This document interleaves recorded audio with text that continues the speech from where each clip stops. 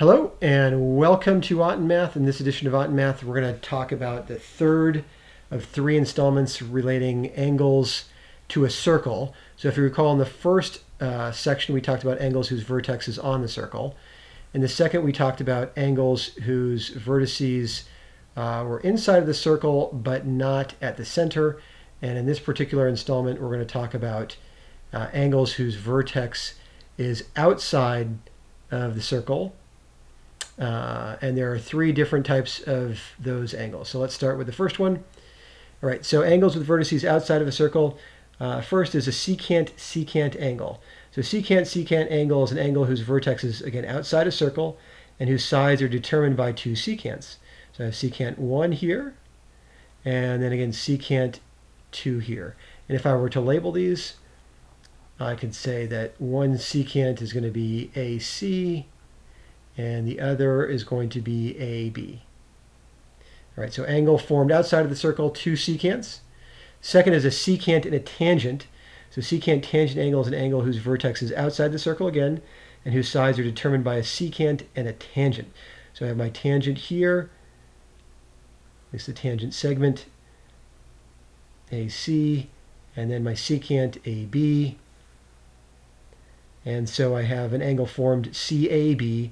That's the secant-tangent angle. And my third possibility, you guessed it, was a tangent-tangent angle. Going back to my ice cream cone theorem, remember the two-tangent theorem, where the length of AB is going to be equal to the length of AC. So I have two tangents. Tangent-tangent angle is formed by two tangents. BAC would be my tangent-tangent angle. Now let's talk about the characteristics of a tangent-tangent angle. Which brings us to theorem 88, and it says the measure of an angle whose vertex lies outside of a circle, so I have a secant-secant, secant-tangent, or a tangent-tangent, is going to be 1/2 of the difference of the measures of the intercepted arcs. So I can say the measure of angle E, or AEB, is going to be 1/2 of the measure of CD minus the measure of AB. So 1/2 of the measure of CD minus AB.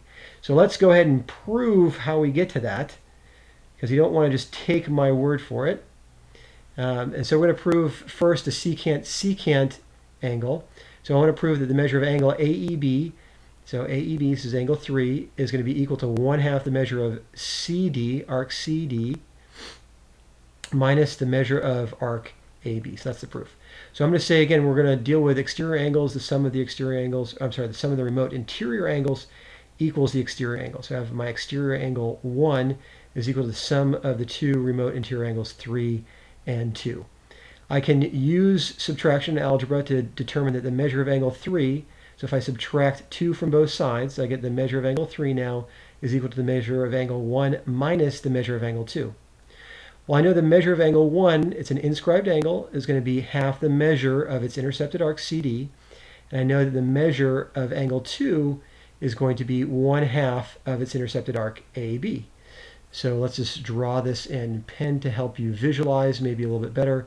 So I have CD here, it's the intercepted arc, and that's going to be the measure of angle 1 is going to be 1/2 the measure of CD, and then the measure of angle 2 is going to be 1/2 of the measure of, and let's draw this in here, the measure of angle 2 is 1/2 the measure of the intercepted arc AB. So if the measure of angle 3 is equal to the measure of angle 1 minus the measure of angle 2, then I can say that the measure of angle 3 is equal to the measure of angle 1, which is 1/2 CD, minus the measure of angle 2, which is 1/2 BD, or I'm sorry, AB, and that gives us the measure of angle 3 is equal to 1/2 the measure of CD minus AB. All right, next would be a secant-tangent angle. And so we're going to say that the measure, what we're trying to prove is the measure of angle A, again, is equal to 1/2 the measure of BC minus BD.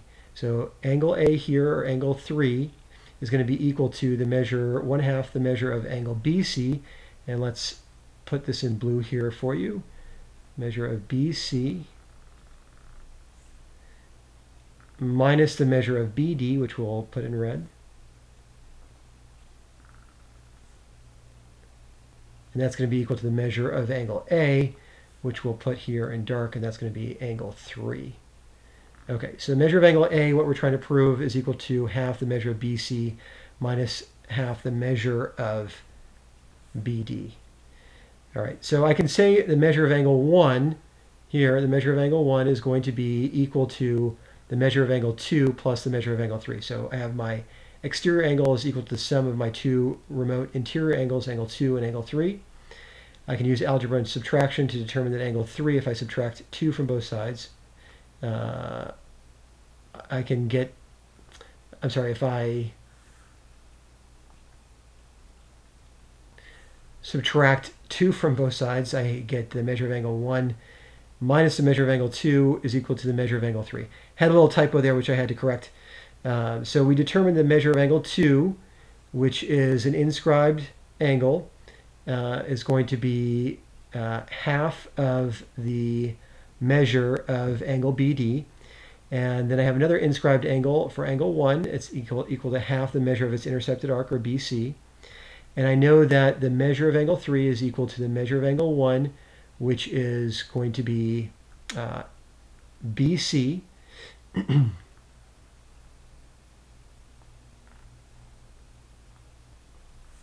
Measure of angle 1, which is 1/2 the measure of angle BC, minus the measure of angle 2, which is 1/2 the measure of BD. So the measure of angle 3 equals 1/2 the measure of BC minus the measure of BD, and that's what we were looking for originally for our proof. All right, now moving on to what I believe is the last one, where we have a tangent-tangent angle. So we're trying to prove that angle BAC here is equal to 1/2 the measure of intercepted arc BXC minus the measure of BC. So let's go ahead again and draw or highlight BXC in blue.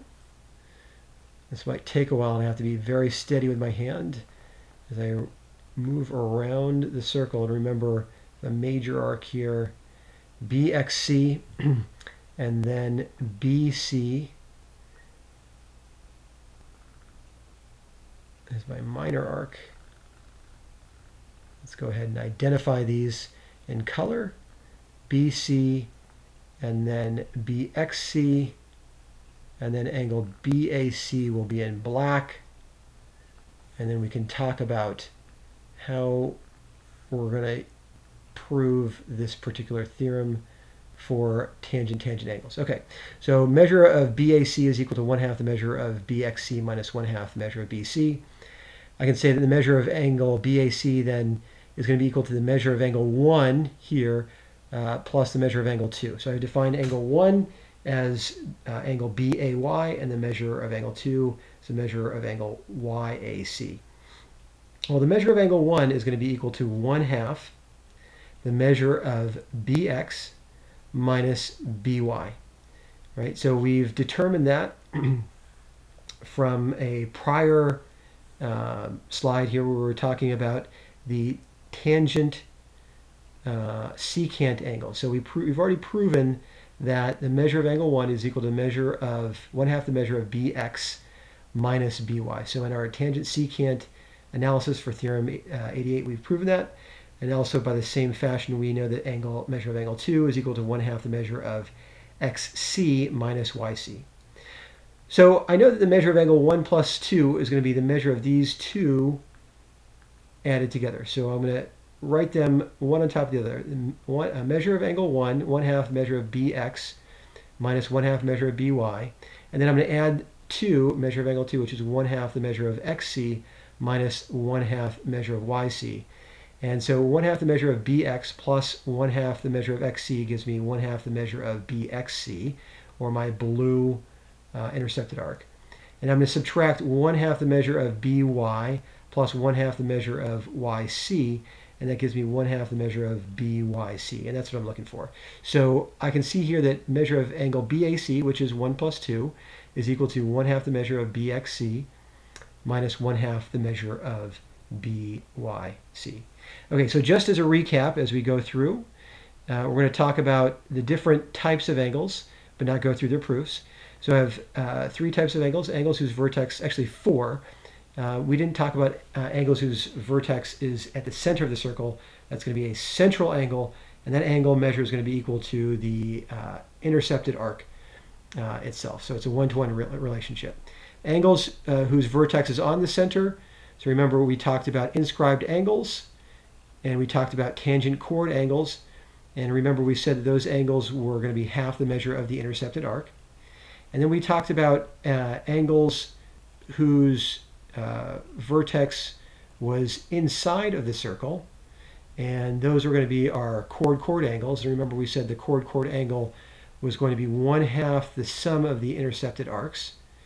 So I have the two intercepted arcs, and this angle measure is 1/2 the sum of these two intercepted arcs.